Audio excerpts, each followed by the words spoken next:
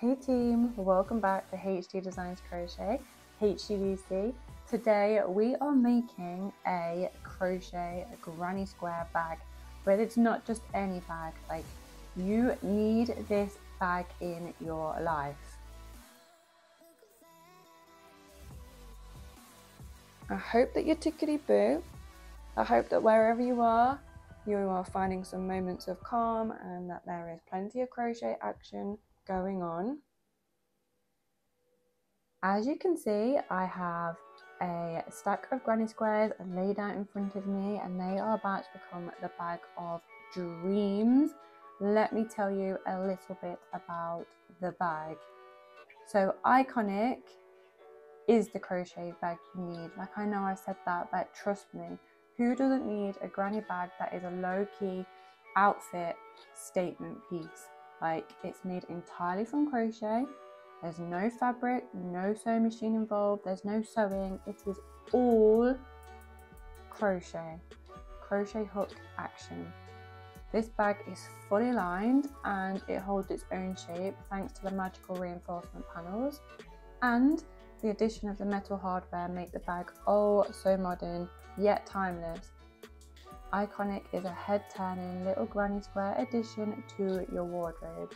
So to make this bag, you start by batch making a stack of 2 round granny squares, and then the granny squares are joined using the continuous join as you go method, and then the lining pieces are crocheted and sandwiched together to make the reinforcement panels. You then graft the granny squares onto the reinforcement panels, then you crochet all the bag pieces together, you add on the hardware, clip on the strap, and ta-da! You have a granny square bag.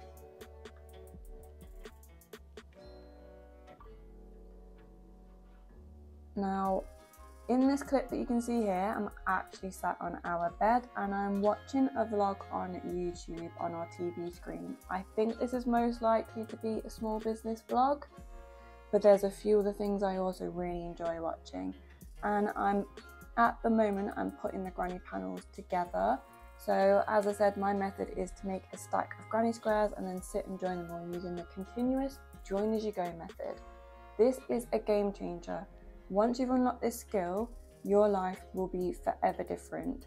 And don't worry if you're thinking, okay, how am I going to learn this? I've got you. I've got written and video instructions for continuous join as you go, loads of other granny square magic in my HGDC granny square guide. And I've linked it below at the bottom of this video so you can download it. There's a free version, and if you feel moved to do so, you can also buy the paid for version, which is just 99p.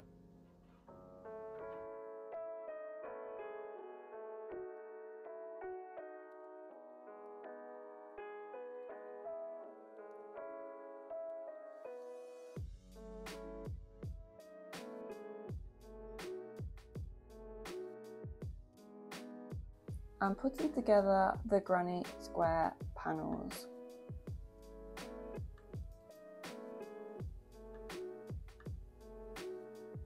Brad and Teddy have actually gone for a walk. Brad's giving me half hour to myself, which is absolute bliss.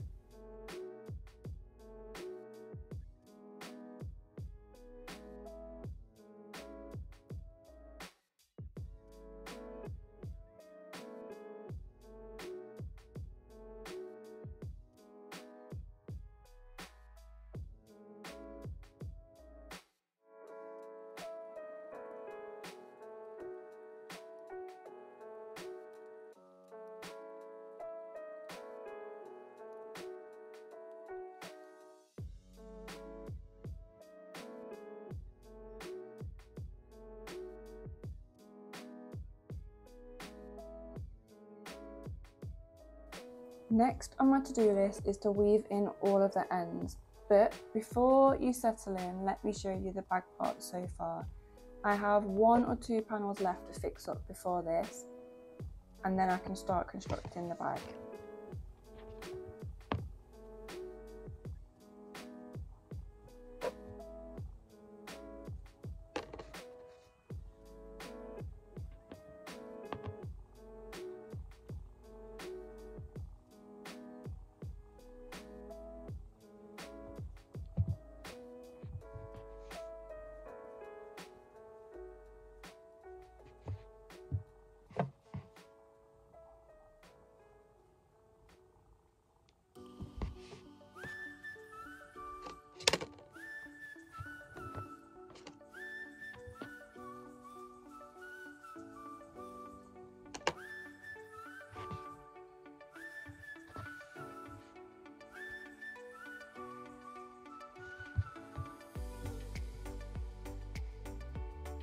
Okay, so as I was saying, the ends, I need to weave them all in. I will say it again and I'll say it till I'm blue in the face. Weave your ends in as you go. Don't set yourself up and leave them all till the end. Like, just don't do it to yourself. They don't even take that long and they can be enjoyable.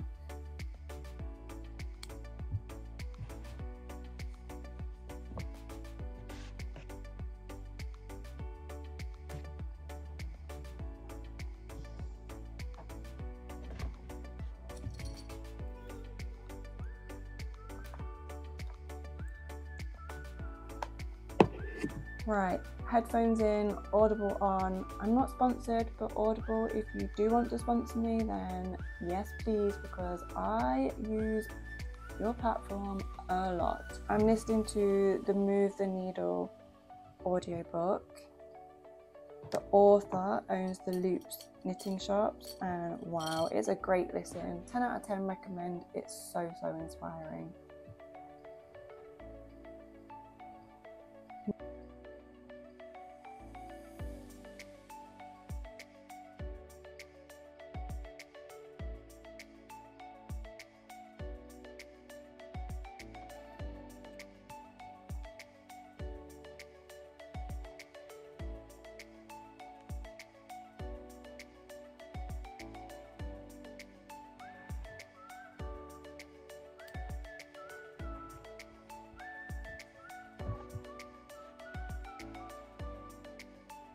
Next up is to clip the granny square panels onto the reinforcement panels. So I've got these little clips that I think you use when like you're sewing fabric or something like that, and they're really handy. And I just clip the granny square panels onto where I need to crochet them, and yeah, then I just sit there and I crochet around and join them together. This stage is kind of soothing because it's such a mindless thing to do.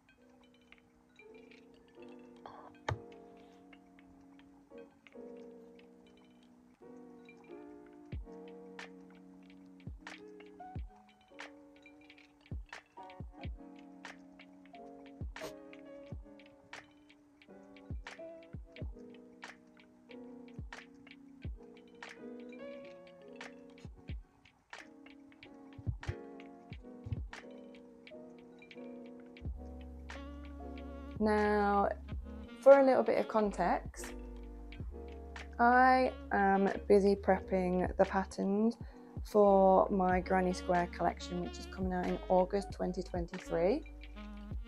This bag is pattern number 3 that I have revealed so far. And this particular pink sample that you can see is the second sample that I've made for my photo shoot, which is going to also be in August. I originally made the first prototype of this bag when I first went full-time as a crochet designer, and the bag looked quite different in that it was much bigger.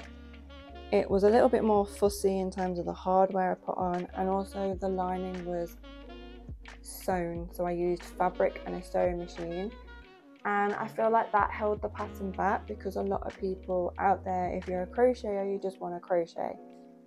And then I reimagined Iconic into a smaller version, less fuss, and that was like 2 years ago now, pre-pregnancy.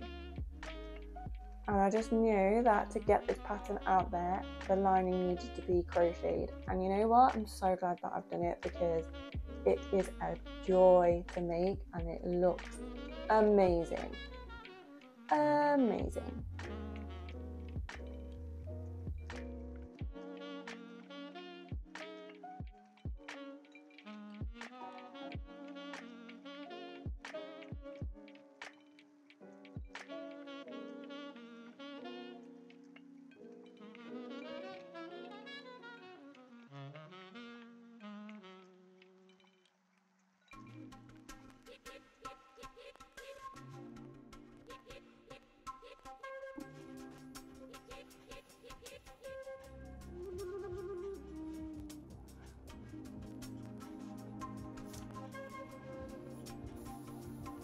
The next stages of this sample needed photos to be taken, which meant it was no longer a portable project, but it's no biggie because I've got loads of other projects that I can pick up.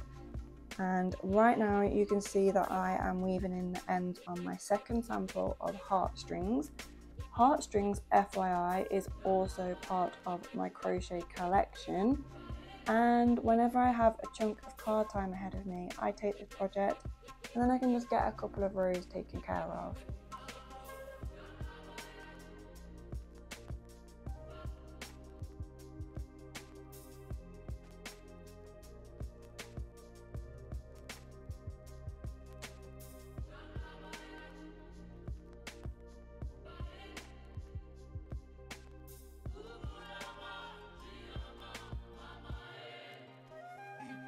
Because I needed to take photos of this bag before I could continue, it did mean that I had to hit pause on it a little bit, and I'm going to admit that I took zero video footage of me constructing the bag because I was so focused on the photos. I did, however, get around to recording a vlog all about the crochet I've done so far this year in 2023, and both my iconic bag samples made an appearance. I'll link that video above for you so you can go and watch that if you haven't seen it already. Spoiler alert, there's a lot of granny squares included. Would you expect anything else?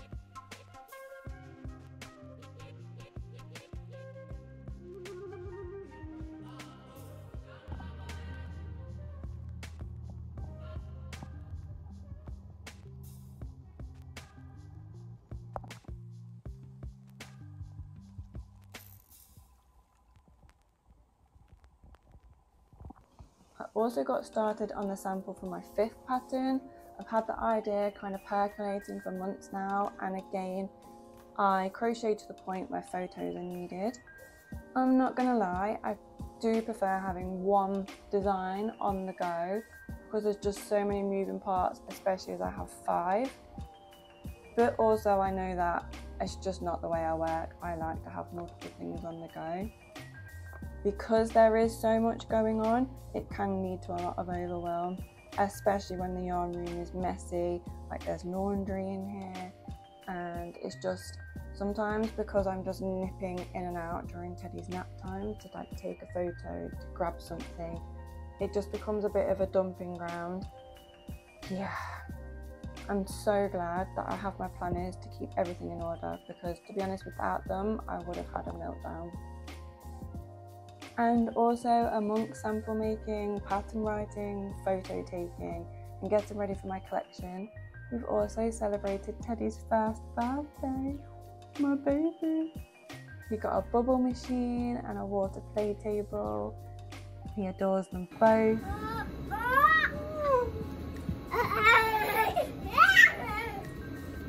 We have had crazy hot weather to enjoy garden time, and also lots of rain storms.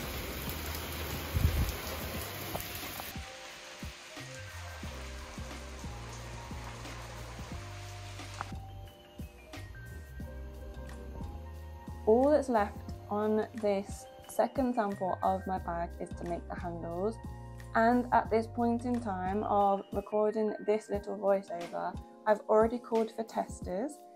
There's already 50 sign-ups as well. Like, side note, 50 of you want to test my pattern. Wow, thank you so much. So, what do you think to Iconic? Do you need this bag? What colours will you use? What outfits will you wear it with? What events are you going to take your Iconic to? Oh my gosh, the possibilities. Please let me know below what you think. Thanks so much for watching this vlog, and I'll see you in the next one. Take care, team.